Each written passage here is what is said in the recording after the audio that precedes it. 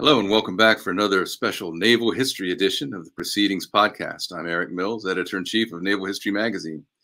Hope you're enjoying the December issue that's currently out. We're getting a lot of good feedback on it. It's chock full of good content. We hope you'll agree. And one of the most popular sections of the magazine is always the book review department. Often people will flip to that first. I know I'm like that with many of the journals I receive. You want to get to those book reviews and to kind of kid in the candy store, what's out there that's new and that I'm interested in, that I want to read. And I draw your attention to that in this issue because one of the main reviews is a book, an exciting new book by a longtime frequent contributor to Naval History Magazine, David Sears. And the book is Duel in the Deep. And we're here to talk about this barn burner of a tale from World War II with the author, who we're glad to welcome to the podcast. David, hello. Good to see you. Thanks for having me. Congratulations on the book and the, rather glowing review in the current issue of Naval History. Thank you. Appreciate it. Oh, yeah, yeah. Well, it's a worthwhile review. This book is a page turner, and it's quite an inspiring story from the Battle of the Atlantic. From the sort of culminating phase of the Battle of the Atlantic. We recently covered some of this in the magazine this past year. And it's as the tide has turned finally on the U-boats as 1943 goes on. And this is a story from, well, it focuses on, I'm going to let the author tell you this, but it focuses on the USS Bory, DD-215, a fairly aging Clemson-class destroyer, and the crew of this ship, and the remarkable war record they achieved 80 years ago, this past October. They're involved in one of the most stunning battles of the war in terms of ship-on-ship fights. So, David, you do a good job of sort of setting the stage for the sort of climactic showdown of the destroyer with U-405. You kind of set the backdrop of the Battle of the Atlantic and what's going on at this point in the war and that battle. So maybe if you can get the ball rolling with talking about that some. Yeah, sure. Part of the book is kind of emphasizing not so much so often the Battle of the Atlantic is told from either the German or the British perspective. And this is an effort to introduce the U.S. Navy to the Battle of the Atlantic. And basically, the U.S. Navy had joined the fight in the Atlantic simultaneously to the war in the Pacific. And it wasn't until mid-1943 that they began to go on the offensive. So the story of the Bory and the U-405 is kind of the through story, the dramatic impact of that effort. But there's also a background when it comes to, things like code breaking and technology and operational changes that made the U.S. Navy come into its own in the latter part of 1943, and then obviously until the end of the war. So it's a Duel in the Deep. While the primary story is about the Bory versus the U-405, it's also about how the U.S. Navy came into its own in battling the U-boats after a pretty awful start. In the direct aftermath of Pearl Harbor, the U.S. experienced kind of a second Pearl Harbor, more slow rolling, and actually more devastating with the German U-boat attacks on the eastern seaboard of the United States and Canada. And actually the statistical devastation was more far-reaching than Pearl Harbor in terms of ships lost and lives lost in the first, let's say, 6 to 8 months of 1942. So I'm trying to pick up the story from there, giving that background, and then showing as a kind of an iconic example of how an aging U.S. Navy destroyer took on a U-boat and the rather remarkable clash that resulted from that incident. Remarkable indeed, and I look forward to getting to that in a minute. So you're right. 1943 is quite a different year for the Allies in the Battle of the Atlantic in 1942 was, and the change really starts happening that spring. There's a final all-out blowout assault by the U-boats, sinking mania going on, and we turned the tide on them in that spring of '43. So let's talk about some of the ways that it's the kind of the tables get turned on the yeah, sure. I mean, I think, you know, May 1943 has been used as a turning point in the battle, and it's a turning point particularly for the British in the North Atlantic. They're using their cumulative tactics. They have more escort type vessels. They have broken and continue to break the German naval codes. Although that was kind of, you know, the Germans were also breaking in on Allied codes, so it was kind of a counterbalance thing. But for the Americans, it's the impact really came through the proliferation of these new escort destroyers. The British in the North Atlantic had the advantage of using long-range liberators, B-24s, I believe, in closing what was called the black hole or the air gap, where air coverage was not possible early in the war. And the counterpoint for the United States was the launching and the operational capacity of these baby flat tops, these escort destroyers. For the Americans, it was the use of escort destroyers which actually closed the gap in the central Atlantic. In other words, the long-range bombers couldn't handle the gap in the central Atlantic. The baby flat tops escort carriers could, and so that was a new feature. And not only was the code breaking available to the U.S. Navy, they were on balance more willing than the British to use the product of that code breaking. For example, there was a campaign against the large U-tankers, the ships, the boats that refueled the smaller U-boats, and those were concentrated in the Central Pacific. And you know, there's always been this issue of why were the Americans more willing to use the results of code and risk the possibility that the Germans might find out that they had access to the codes? Well, from the American perspective, the refueling operations, in other words, the U-tanker operations, could be they required lead time, logistical lead time, to set up those refueling rendezvous. And the Americans felt that they could use that lead time to have escort carriers positioned to actually detect these refueling operations, which were ideal opportunities to take on multiple U-boats. And so that was the impact of the escort carriers. And because of the escort carriers, ships like the Bory, these ancient four pipers, still in the absence of destroyer escorts, they became the escort vessels for these carrier attack groups.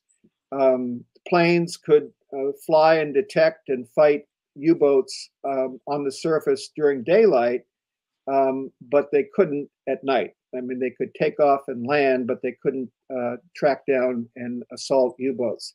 So the Bory, on this one evening, Halloween evening, 1943, got its opportunity by itself to track down and sink a U-boat. And that's how in a rather confused way, that's how this opportunity came about. And it is quite an amazing one-on-one ship duel. Duel in the Deep is a ideal title to describe this engagement. Rarely do you have such a kind of deck-to-deck, all hands in the fight kind of engagement in modern naval warfare, which makes it so fascinating. Why don't you give the viewers the blow by blow? It's quite a story. Well, I'll give them a couple blows, but I'd rather they read the book to find out the outcome. Don't read the entire that part, but just yeah. I mean, for them. The the reason for the close-in battle was kind of a quirk. It was not that unusual for destroyers or for escort vessels, destroyer-type escort vessels, to try to ram U-boats. The British did it quite often, although they did it most often when they were in company. In other words, if something catastrophic occurred because of the ramming attempt, there'd be other ships around to pick up the pieces, other escorts around to pick up the pieces. In this case, the Bory was on its own. The ramming attempt actually went not as expected. There was more of a side swipe than a collision. And for a vital 10 to 15 minutes, the Bory, which is a surface ship, rode atop the deck of a U-boat, which obviously is a submersible. So they were stuck together and unable to disengage. And the only alternative for each crew at that point was to, exit their ships. More dangerous for the U-boat, obviously, but to fight in the open. And although it wasn't quite, it was not a hand-to-hand fight, but it was close. It was using small arms, machine guns, 20-millimeter cannons on both sides, and even to the extent of throwing objects, mainly shell casings, using flare guns. It was a real set-to during those 15 minutes. And I think from that standpoint, unprecedented, and also from the standpoint that Bory was alone. There actually probably were other U-boats in the area, but Bory was more than 30 miles from any effort to clean up the pieces. And it was at night in one of the deepest part of the ocean. So it was it was certainly brave, if not foolhardy, to make the assault. But once it happened, there was bravery and tragedy on both sides. And I kind of leave it up to the reader to find out, the aftermath of that battle was really kind of dynamic, or certainly dramatic as well as dynamic. Yeah, I want to touch on that too in a moment. So just to get it straight for the viewers, yeah, the destroyer tries to ram the U-boat, but you say it's not like a clear shot, T, right? It's it was more like a angle, right? Absolutely, like a heavy side swipe, really. Yeah, not like that. And then they're jammed together. Now, in the shootout that ensues, a close quarter shootout, the height advantage of those on board of the destroyer would have been something. The Bory had the advantage of elevation, I guess. They had the advantage, but understand that this is a World War I era destroyer. It's 20 plus years old. It's very thin-skinned. I mean, it really earned its moniker as a tin can. It was rolled steel, I believe. The hull was 3/8 inches thick, so it's very thin. So the longer that the Bory was exposed, the more danger to the Bory, because the U-405 has a rather sturdier structure than the destroyer. So it wasn't a total advantage for the Americans. Certainly elevation it was, but not for the structures of the two ships, two boats. And that plays in a big way, right? I mean, when the Bory finally manages to disengage from the other vessel, taking on water pretty bad, correct? Yeah, it's leaking, and it's got a speed advantage. But how long can this go on? It's taking on water. On the surface, the Bory is still faster than the U-boat, but I know the captain wondered, how long can this go on? How long can I keep up this battle and still stay afloat? right. In some ways, the remarkable story of survival at sea that comes after the Donnybrook of a naval fight that has just happened is almost as inspiring in a story of these men and their courage and fortitude. They just do not give up the ship, and it becomes a real challenge to keep Yeah, the it thing does. long enough to survive. Right. I mean, after, when the battle is done, the Bori is critically wounded. The ship itself is critically wounded, and has to make its way back to the other escorts, and doing it on a stormy night in the dark, and running out of fuel. And mainly, the main problem was getting pure feed water to the boilers. I mean, there was contamination, and eventually the turbines were going to freeze up. And when they froze up, there was all kinds of repercussions, including the ability to communicate with the task group. Right. It's quite a remarkable story at sea. Indeed, it's the battle itself, and then the aftermath of the battle is a story unto itself.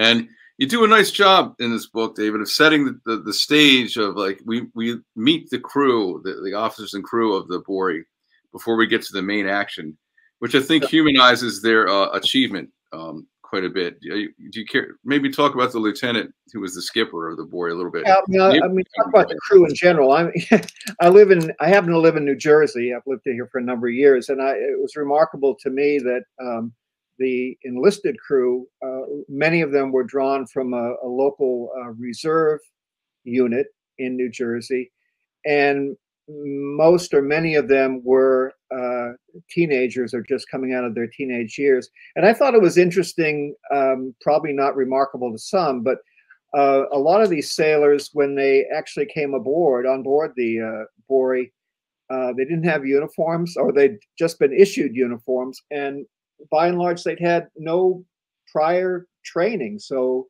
that's probably more akin to the age of sail, where the sailors learned all they learned about the Navy once they were actually on board the ships. And there was somewhat of a contrast with the officers of the ship. They were inexperienced too. Most of them were the product of the V7 program, coming out of universities. And it's kind of there is a class distinction. The New Jersey sailors styled themselves as street kids. They were street savvy, not water savvy, but street savvy.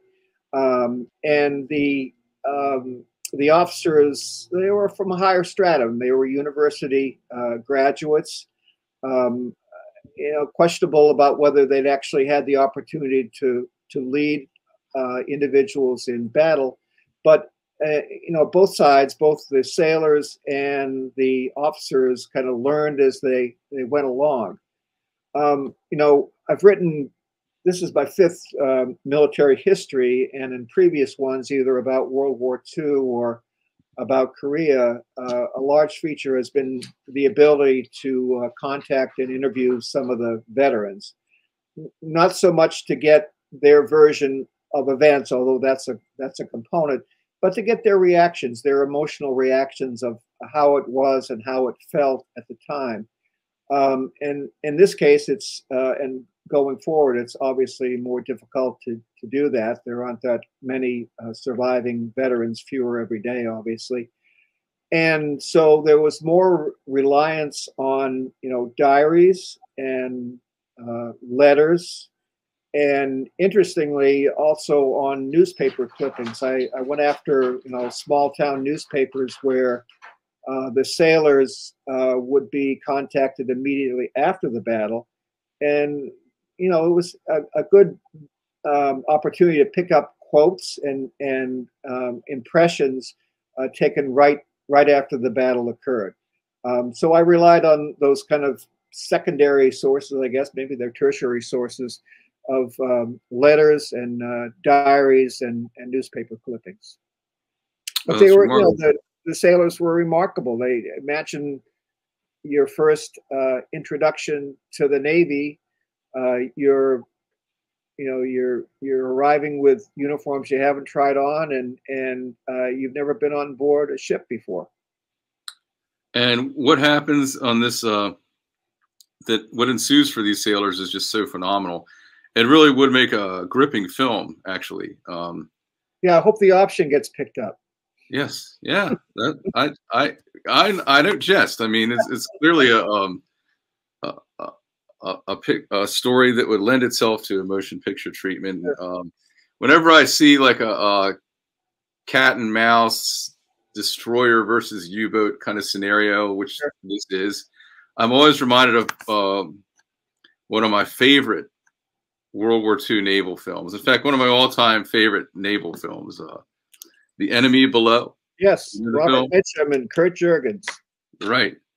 It's yeah, such a... I'm not sure if, conceivably that movie, the story I'm telling in this book may have featured in the scenario for that movie. I know it's kind of the analogous situation. I'm not sure of a direct connection, but I'm aware of that movie. Stories like the story of the Bori versus U-505 certainly probably informed the script writers in their fictional treatment, but in a general sense. But it's just such a great chess game between these two rival adversary captains, and the German skipper is not treated as a Third Reich ideologue in any way. It's just a captain versus a captain at sea, and trying to outwit and outmaneuver each other. Fascinating movie. I think even before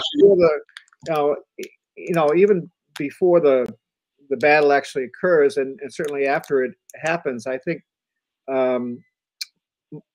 there was respect on both sides of the equation. I mean, I think the sailors and officers of the Bori realized that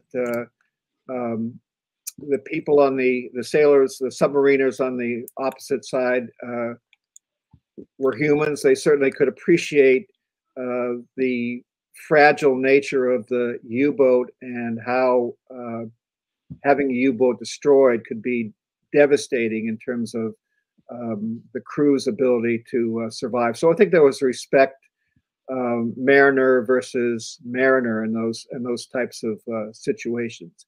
Didn't mean that they were any more forgiving than they otherwise would be, but they knew that there were human beings on the other side. Right. Yet still an incredibly, remarkably hard-fought battle on both sides. Despite that, another remarkable aspect of these kind of things. But yes, your book has inspired me to rewatch that 1955 classic, The Enemy Below, during the holiday season. So I recommend that to anyone out there. It's worth rewatching. What's this is did you say your fifth? Yeah, it's my fifth military history, right? Right. Yeah, they're all great. And yeah. Do you have anything currently you've got in the works for your next project? Well, I'm always hesitant to do that until I have a contract. But one thing I am looking at, it's kind of interesting. The very final days of the Battle of the Atlantic from the American perspective. In the very last days, the U.S. Navy was positioned to cut off a group called Group Seawolf, which was a group of 8 U-boats that were heading again, like they were just after Pearl Harbor, heading again for the eastern seaboard.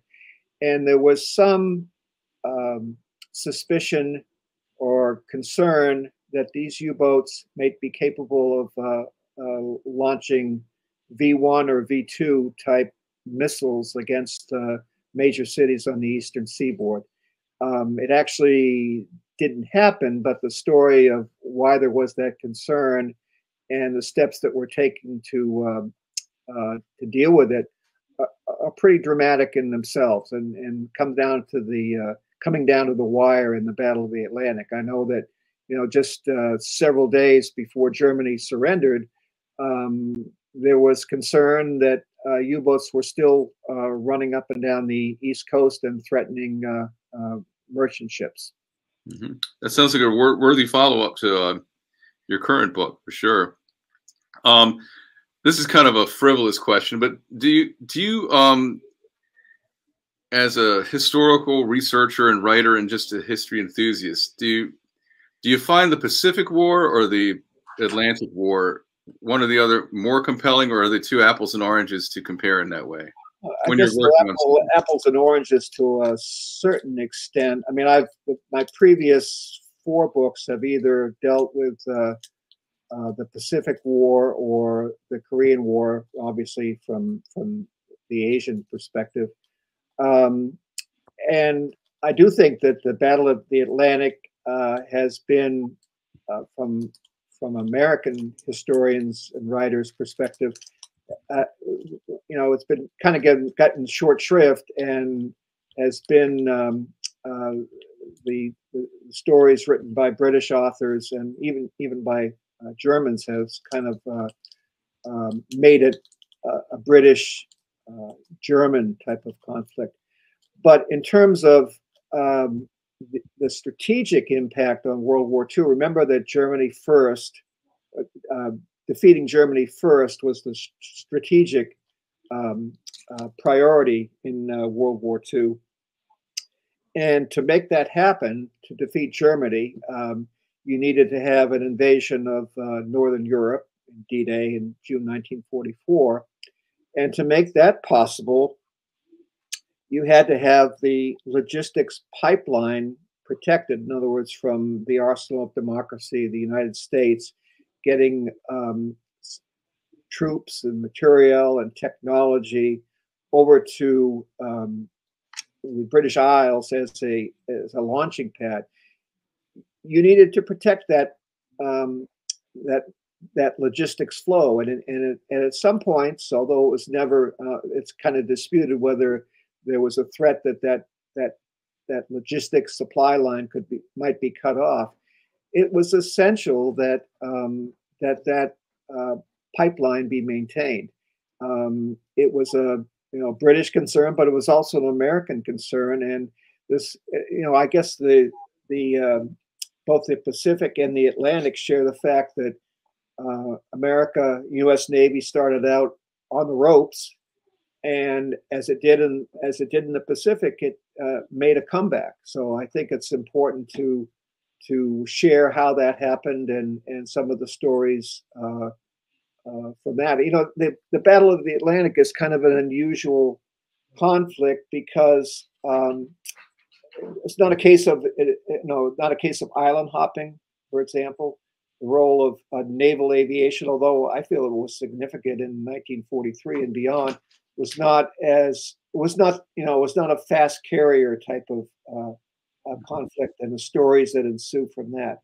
But I think it's rich in history, and certainly for somebody who lives on the East Coast, there was a substantial threat to the Eastern Seaboard, and certainly the ships that were just offshore, much more so than was the case in the Pacific War. That was kind of a far off war, and this one, the Battle of the Atlantic, was actually closer to home than a lot of people realize today. Right, and it's the longest campaign of the war, so you can't discount it in any way, shape, or form. You can't discount it, although it's kind of hard to parse. It's small conflict after small conflict in the Battle of the Atlantic, and it goes on, but it's hard to pinpoint a huge battle like Midway or Right. and so forth. There aren't those big dramatic battles, right. But the battles that are there are very specific and interesting and intense. Right. Well, this is a very interesting and intense, more intricate nighttime naval battle, one-on-one from the Battle of the Atlantic. And folks, you got to get this book. I tell you, it'll be the most page-turner sea story you read this winter. And I Thanks myself. for the promo. Thanks for the promo. I appreciate that. No, I think people will find that. I mean, it's you know, I describe myself more as an historic history storyteller than in a historian. I'm trying to deliver the personal, visceral element to the Battle of the Atlantic, and the best way to do that is through the individuals, the unique individuals that actually participated. Especially on this particular destroyer, this aging destroyer, in the middle of this larger thing going on, and yeah, there's really there's a lot of I find as I've talked about this book before groups, a lot of people know about these Clemson destroyers and these Wicks destroyers, these four Pipers. They're kind of iconic vessels in the history of the U.S. Navy. I mean, they were literally tin cans because of their structure, but you know, there's a lot of affection and interest in those classes of ships. Indeed, there is. Served on them. Yeah, indeed, there is. Well, David, it's been wonderful to have you on the podcast. We look forward to having you on here again sometime in the future. Once again, folks, the book is Duel in the Deep: The Hunters, the Hunted, and the High Seas Fight to the Finish. David Sears is the author, and he's been our guest today. Thank you very much, David. It's been a pleasure talking with you. Thank you. That's it for us for this time, folks. Until next time, I am Naval History Editor-in-Chief Eric Mills signing off. Take care. Take care.